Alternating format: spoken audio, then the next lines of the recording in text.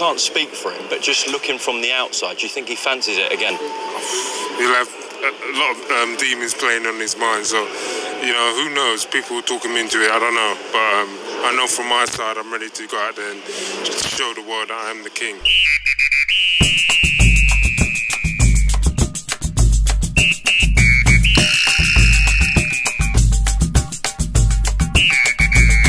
Demons playing on his mind.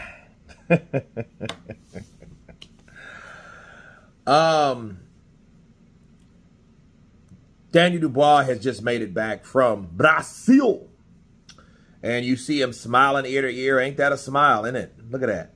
But I think, you know, him thinking that AJ has a lot of demons playing on his mind. That may be the case, but the important thing is he's believing that. You know what I mean? He's thinking that, you know what, AJ is, you know, he got a lot of demons playing around in his mind and a lot of pressure as well. And like I've been telling you guys for the last 2 or 3 weeks, the last week, I know that AJ fighting Danny Dubois again may not be what AJ wants.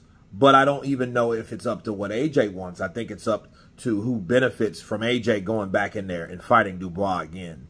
You know what I mean? A lot of times you become a tool, especially when you're a powerhouse marketing brand like Anthony Joshua. He's a brand. So anytime when you have that type of demand, you have that type of responsibility along with pressure.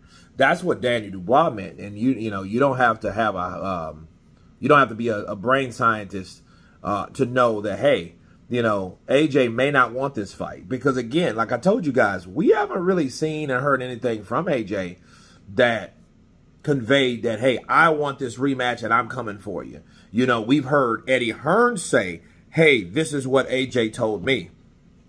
You know what I mean? But I'm like, AJ can speak and talk for himself. You would think. You would think he could do that, and you think he will do that. But I think that the pressure may be piling on him. Now, is that a kind of low-key diss from Daniel Dubois? You bet it is. You know what I mean? He's just not rubbing it in, but he's definitely saying, yeah, a lot of demons going to be running through his mind after I whooped him like that. And I bet you they trying to push him up to it because he may not want the fight.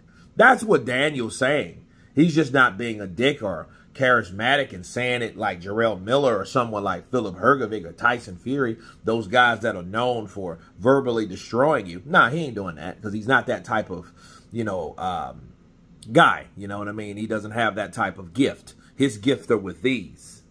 You know what I mean? Not with this. Okay. But what he does say, you know, I'm going to beat you like I'm your daddy. You know, that type of thing.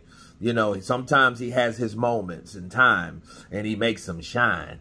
Bars. So I think that Danny Dubois is really kind of seeing what AJ does. That's a taunt to me, you know. Because how do you know what's going on in that man's mind? All you know is what you did to that man. So, you know what I mean? I do think Daniel is sticking it in and twisting it in a bit. You know what I mean? Before he breaks it off. But you guys tell me what you think of Daniel Dubois stating that Anthony Joshua may have a lot of demons playing in his mind after the defeat, after the beating. Of course, please subscribe. And you guys been Counterpunch. Peace!